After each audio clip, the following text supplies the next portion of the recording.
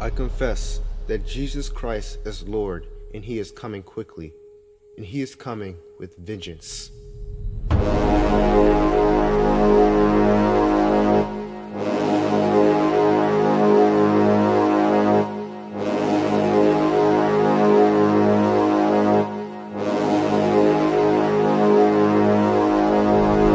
The people of this generation have a major job to do.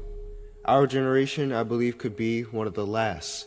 I feel that the past years have been pretty tough, but throughout the years we have foolishly allowed corruption to melt into our minds like fire. I'm talking about greed, lust, laziness, anger, and pride. But friends, I'm here to tell you that there's still hope. There's still hope in our generation. Throughout the years growing up with you all, I've met some of the most talented and inspiring individuals. I'm here to let you realize that no matter what life situation we are in, it is our responsibility and full ability to make a change in our lives. When we get out there and live our lives, think about how you will have a lasting impact on society. What will you leave behind, and what will you bring? How will you impact the world? For example, there was a man who was well respected.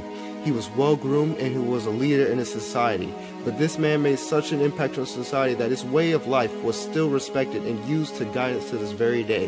His obedience and love for his community went a long way, and his character represents the character of a true revolutionary figure and a true king. And that man was Jesus Christ.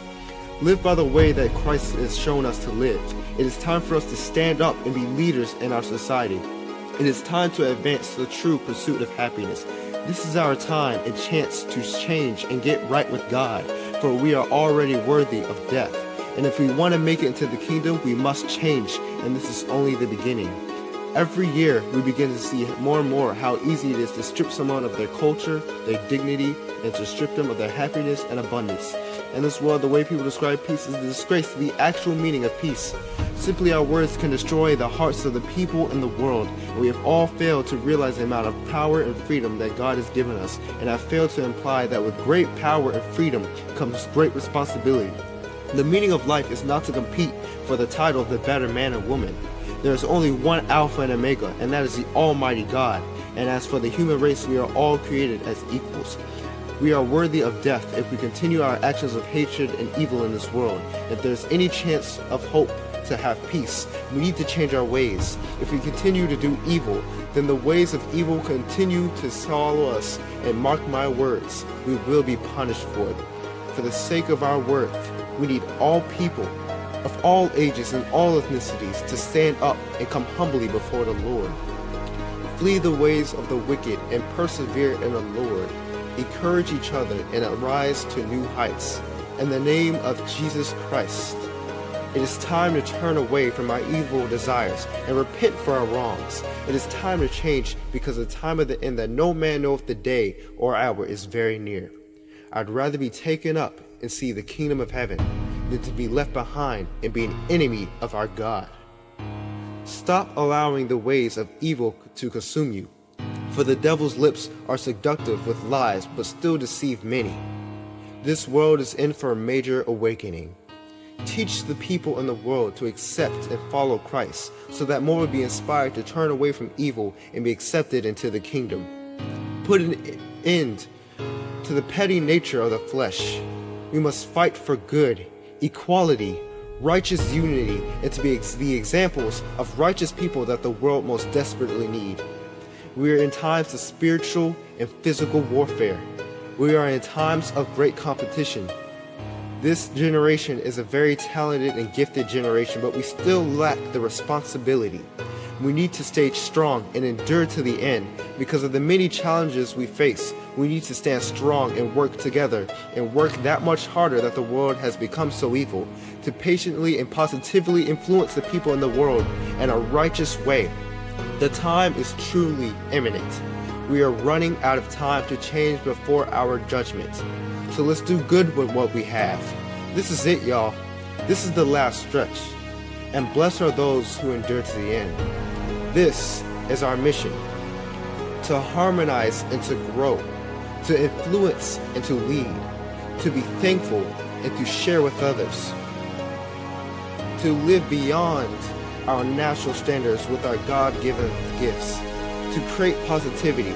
To to lift each other up, even in the hardest times, to give and to build, to imagine and to inspire, to have hope and to dream, to eat and drink together, to explore the world, to help and care for each other, to run through the fields with joy together, to sing and to dance together, to learn and to work hard. This is the true pursuit of happiness, to live righteously in the presence of God.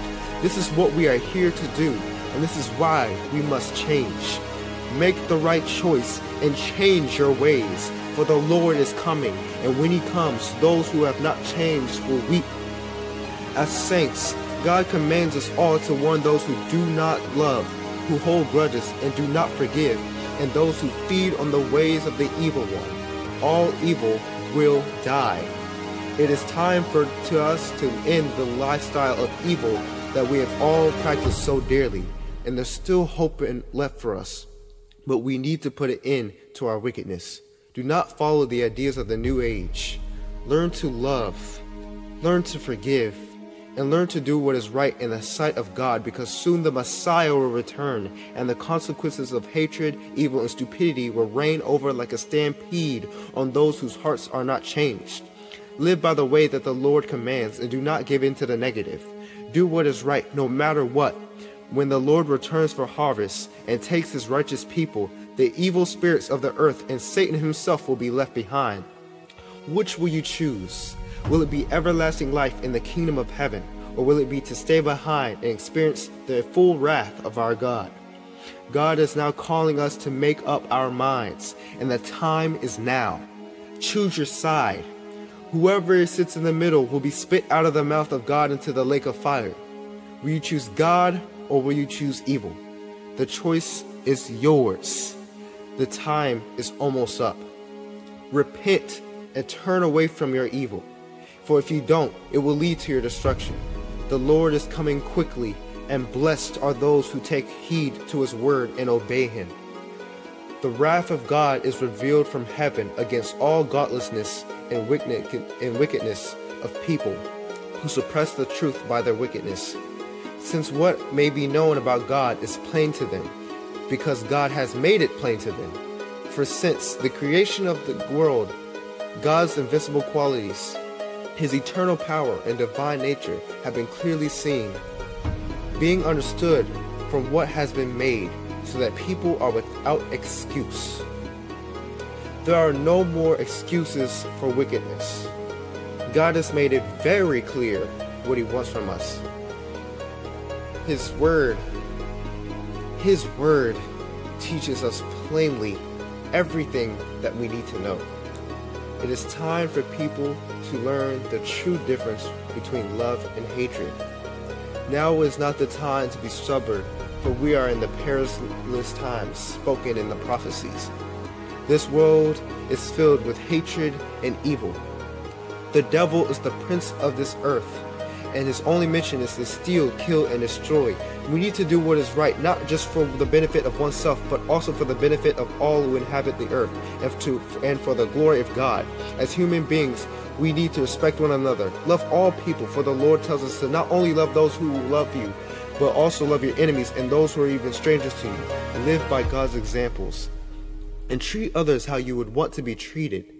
Everyone on earth has a purpose, so do not let what you feel is your purpose destroy the hearts and confidence of others. For love is patient, love is kind, it does not envy, it does not boast, it is not proud, it is not rude, it is not self-seeking, it is not easily angered, it keeps no record of wrongs. Love does not delight in evil, but rejoices with the truth. It always protects, always trusts, always hopes, and always perseveres. Turn away from lust, as it destroys relationships and is clearly something that goes against the commands of God. Turn away from hate, turn away from violence, and turn away from temptation and acting out of fear, for it is in these ways that the devil will try to come against you and make you fall even shorter of the glory of God.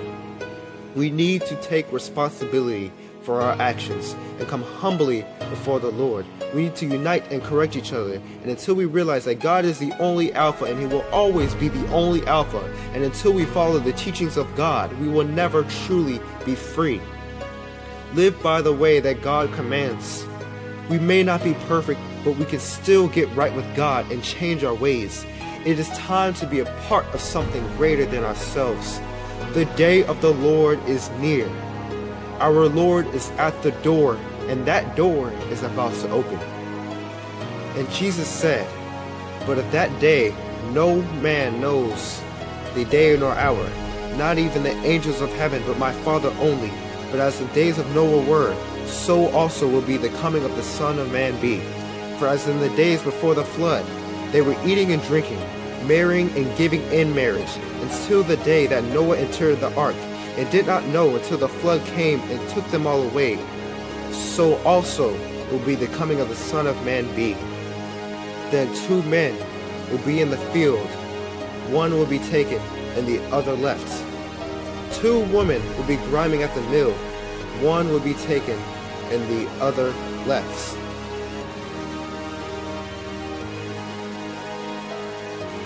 The Lord is coming.